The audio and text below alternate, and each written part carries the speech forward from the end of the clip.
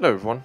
We're going to go into something a little bit different. I'm going to actually attempt a podcast. So, the first one, I'm going to hopefully name the series something like Beyond the Block or something like that. Obviously, it's going to be very Minecraft based. Now, the first episode is being recorded after a well-known, shall we say, I wouldn't say series. It's a competition basically on Twitch called Twitch Rivals. Now, Twitch Rivals is a very interesting concept. They go and do all different like competitions. So they do Fall Guys, they do Among Us, they do Rocket League, they do League of Legends, and they do Minecraft. Now, with Minecraft one, let's just go and say it's rather disorganized, shall we say? Oh, I've moved my mouse. Why am I inverted mouse as well? Oh, okay, that's weird. Proves I've played this game in a while. But yeah, so it's one of those. It's where I'm just going. This has gone on now, and I think we've had 5 rounds of Twitch Rivals. And every single time it changes. Now obviously you can understand the reason why it has to change. It has to change because of keeping it fresh, keeping it interesting. That's perfectly understandable. However, every single time they change it, they don't seem to know what they're doing. Now, I'm going at this point of view as a follower, as a viewer of this. For those of you who do not know, I am a moderator for one of the competitors in Twitch Rivals. And as I say, I'm going off of the experience that I have seen over the past few Twitch Rivals. Now, I was there on the first Twitch Rivals. The first Twitch Rivals was a Minecraft advancement bingo. That was all it was. It was just solely that. Now, that had obviously some flaws because you had to go and get the first square, you get a point. The first row, you get a point. And the first to complete a full board, you would get points. So I think it was like, 3 for the first, 2 for the second, 1 for the third. Or it was 1 for everyone else. I can't remember the exact scoring. And that worked really, really well. Or at least me as a viewer, I felt that worked really, really well. The competitors enjoyed it as well from the reactions we saw and from seeing streams after the competition with Tango and him going and saying things like, it was good because they got the board like a week early so they could be there and they can go, right, okay, so you're good at this part, so we're going to give you that job. You're good at grinding things, so we're going to give you that job. And it was divvied out and everyone had a role. And it worked, obviously, really, really well. Team Hermitcraft North America won the American series. And that was against 4 teams. The second Twitch Rivals then came around. Again, it was an advancement bingo. And again, the Hermitcraft team did quite well. However, this time, they added in then afterwards a scavenger hunt.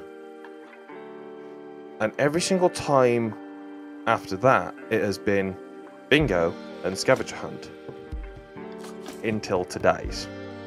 Now today is the 6th of April, 2021.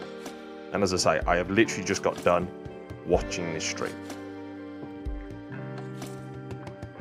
And it's one of those, if it was just like, the teams didn't know what they were doing. until today. They've been given no heads up of how to prepare, what they were doing, or anything like this. It was quite literally today at the event, and then they go and say it's going into 3 categories: a raid, a scavenger hunt, and a fight. They had no idea what they're doing. And if I'll be perfectly honest, it sometimes feels that that's what Twitch Rivals is like as well. And I'm not trying to go and badmouth them, because obviously they're still learning. It's very, very difficult, I will admit, to go and try and make a balanced competition in Minecraft. I'm not badmouthing this at all, but from a viewer's point of view, it seems a bit hectic, shall we say. So, with today's, as I say, we have the raid. Now, if somebody goes and says to you, a raid in Minecraft, that's when you go and get Bad Omen. You've got to then defend your villagers. You go and have the pillagers coming and attacking you. That's a raid. You then also have the raiding of different areas. So you can go end raiding and raid end cities. You could raid a woodland mansion and kill all the inhabitants in there. You can raid an ocean monument. That was what they had. Now, every single team had exactly the same seed, it was exactly the same map. So they're all obviously in the same boat.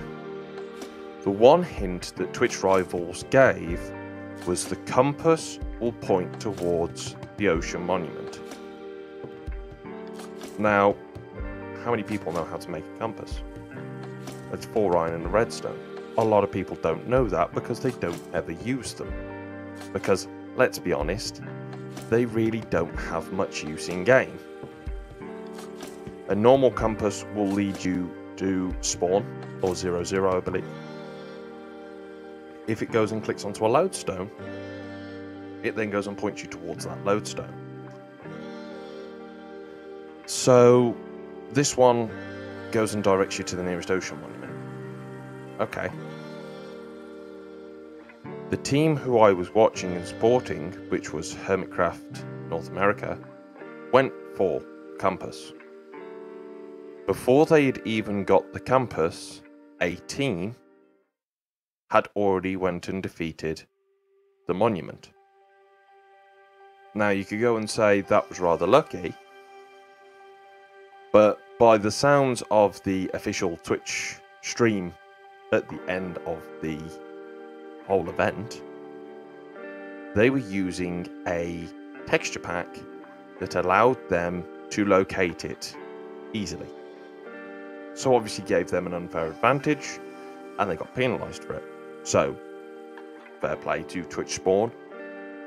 Sorry, fair play to Twitch Rivals for doing that. And again, I will commend them on that.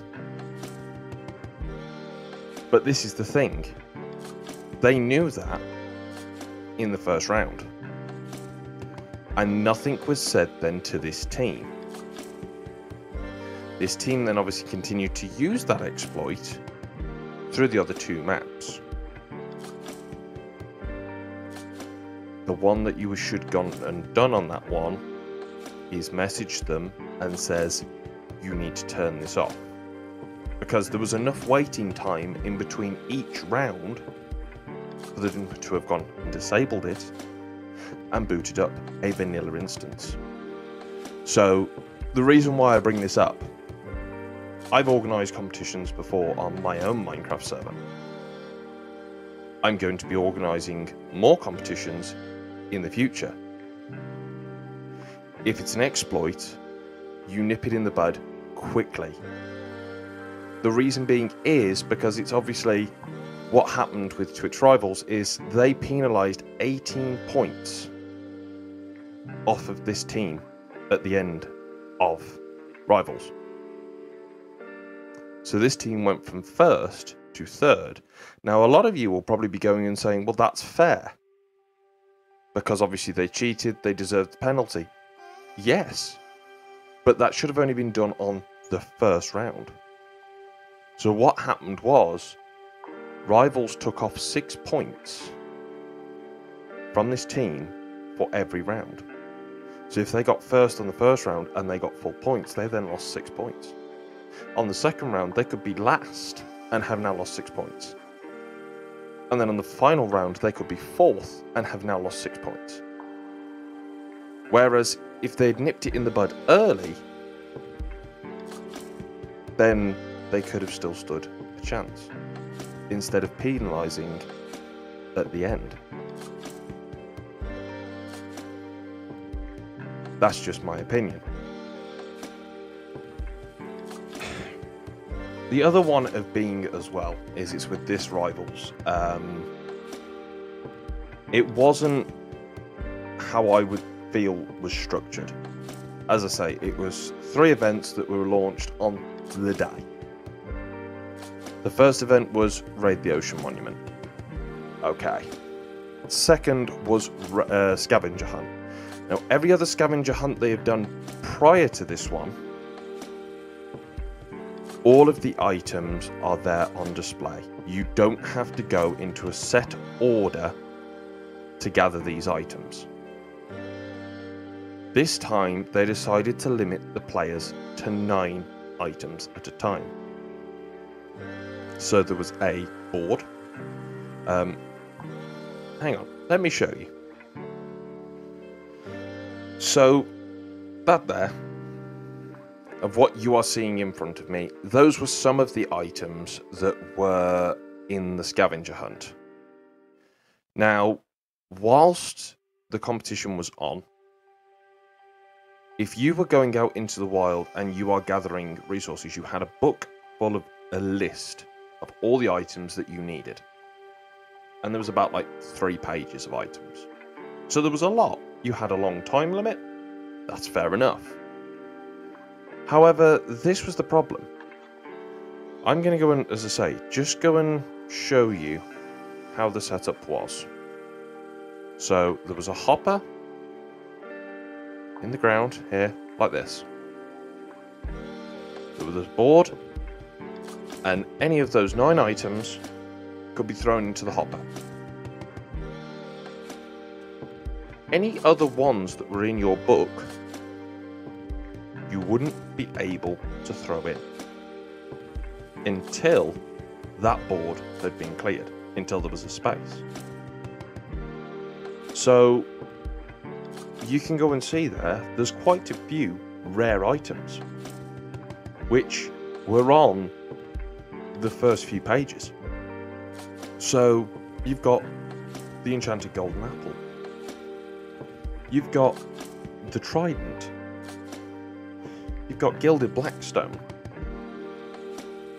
Now, bearing in mind, Gilded Blackstone you can only harvest with Silk Touch. Not many teams are going to have got Silk Touch in the allotted time. A Trident is a 0.04% drop rate. The reason why I know this, Rule Our World. That is a series I am streaming over on Twitch with 2 teammates. I was the one who went for a Trident. It took me almost 2 weeks. So 2 sessions of 3 hours to go and try and get a Trident. These guys had to go and do it in less than an hour. Enchanted Golden Apple. I don't even know the rate of that one. But again, it's not a common item. So why were these put earlier in the book, of where then all of a sudden your board starts clogging up? Oh, and pig step as well. You've got to go and find a bastion and hope there's a pig step generated into there. There was a netherite hoe as well, which I didn't put onto this board. But that was another one of it's where you just go, this is a little bit not thought out. The ones that you should have done, the order I feel at least should have been done get the most common ones with the most numbers. Because it just wasn't one slime ball, one piece of beef. It was like 4 slime balls, 4 beef, 4 rabbit, 6 spider eyes, things like that. Get those in the front of the book. And then get the least common ones. Don't get blocking up the board, because then, as I say, if it was you have what a lot of the streamers went and fed back on and went and says, hang on a minute, we go and progressed and then all of a sudden hit a wall, because we've now come to the point of where there's still those common items further in the book, but our board is just so locked up we can't do anything about it. So why was it changed? It's that age-old question of, if it ain't broke, why did you try and fix it? It didn't need fixing. So why was it changed?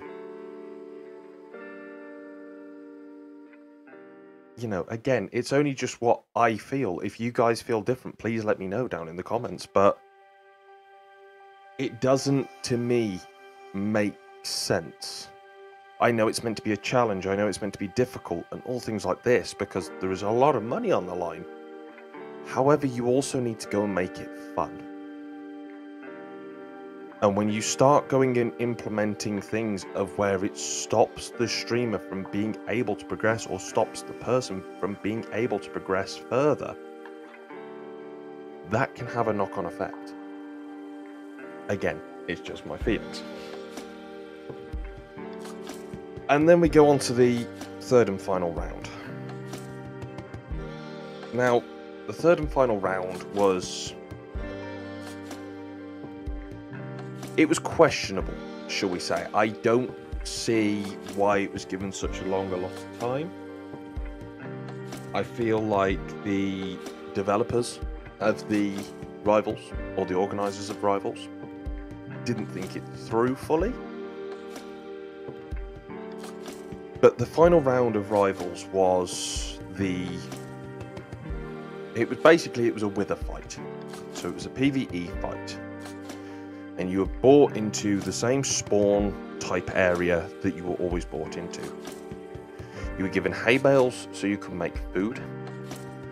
You were given an enchanting area with an enchanted table that was always full of lapis. You was given an anvil. Your starter tools were a pickaxe and a bow, but no arrows. Arrows were generated in the middle of the spawn. They just randomly kept popping up at random times. You were given logs for wood. Again, all of this just keeps regenerating, so you never run out of resources. And then you were given a diamond mine. In the diamond mine, you had obviously diamond ore for you to mine, and you had cobwebs and soul sand. Now, again, the idea, yeah, you know, it would work. But at the same point, you can also feel a little bit of a bottleneck. So again, strategy was needed. Some teams had a good strategy of keeping one person behind, who was consistently mining the diamonds to go and get the XP, go and making new armor, enchanting it, to then go and give the teammates who are out fighting the wither. Oh, and sorry, there was also there's a wither skeleton pit that gives you 100% drops on the skulls. That was the part I missed. So all of this is a really good idea. I really, really liked how it began. It was about a 40-minute, I believe, fight. And in this time, what you had to go and do was go in, grab your resources, so you get your armor, your weapons, get all of that you can, gather skulls, gather soul sand, and then you had to go out of the spawn building. Now this is a key point here. You had to go out of the spawn building. The only place you could summon a wither was on a dedicated bedrock platform. Okay? So that to me immediately goes and says, that's where you need to fight the Wither. So it's not trapping it, it's not putting it under the bedrock so it suffocates. You can't go and do any of this. It needs to be on that platform and fought outside. And I have a feeling Team North America felt the same. The reason why I say this is because for most of the battle, they were summoning one Wither out at a time, and they were fighting it outside. Now, the chat started going and throwing suggestions in of what other teams were doing. Other teams were dragging it into the spawn building, and they were trapping it where the enchanting table was, because obviously the Wither could get into there, it gets trapped under the roof, and as long as that player who has the Wither aggro on it is still alive, that Wither's not going anywhere. Meaning then that the team can just come in and just slice and dice it and keep on doing it. Now, again, this is where I feel that Twitch Rivals went and didn't think this through. I think it's an oversight, because that to me feels like you are cheating. You're not fighting the Wither. You're cheesing it. That's basically the same as putting it into the bedrock under the end portal and slicing it.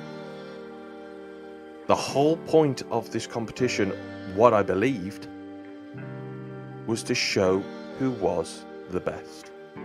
And you are competing against the other best teams, as it were, to see who comes out on top. Now, again, I feel like, does it mean that you're the best if it's when you find an exploit? You find an exploit and it's just like you're making it work for you? I don't feel that. I don't think so. The best would be the team that goes and did it properly. But again, Twitch Rivals didn't go and specify. So the teams that went and did the trapping were just using initiative. The saying, work smarter, not harder, comes to mind on that point. But at the same point, you go, where's the line? This team that got penalised because of a resource pack, well, they weren't told they couldn't use it. But I don't know. This is, again, what I want feedback from you guys from.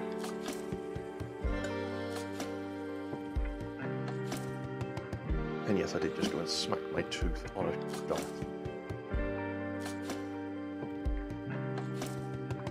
So yeah, Twitch Rivals, I feel,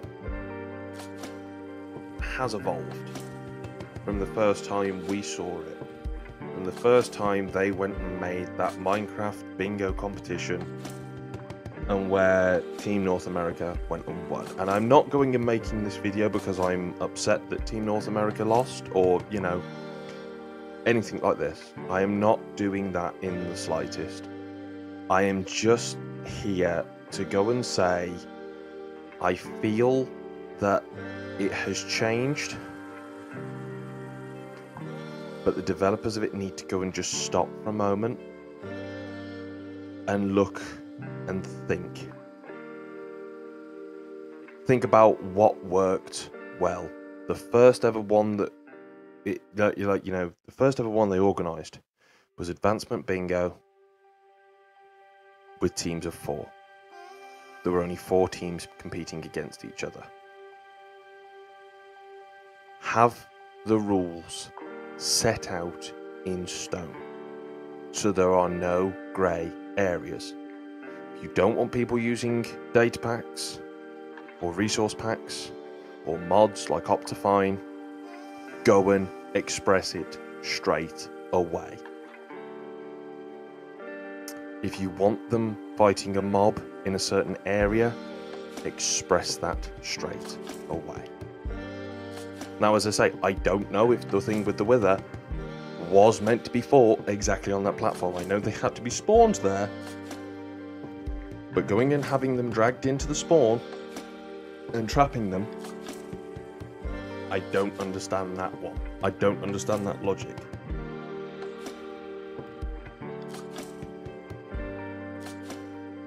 I don't know. Am I being a little bit too rash there?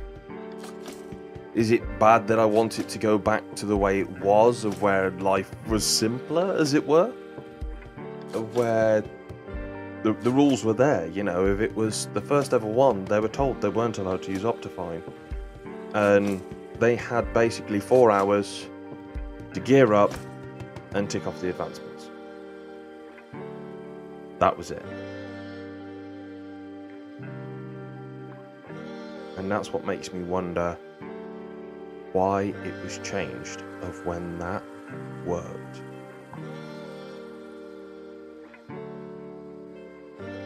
But I don't know.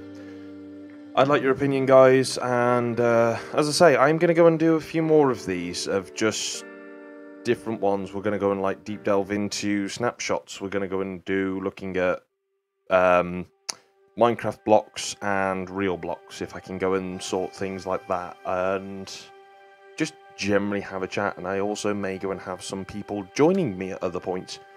But yeah, guys, that's just my review that I wanted to go and sort of do of Twitch Rivals. Obviously, if you go and haven't watched it, I'll go and leave a link in the description to the main Rivals channel, and the VOD should be up there after this video goes live. So you can go and watch it there, and obviously if you want to go and watch any of the teams that competed, the Twitch Rivals goes and has all of that information. So, thank you guys, and I'll see you in the next one.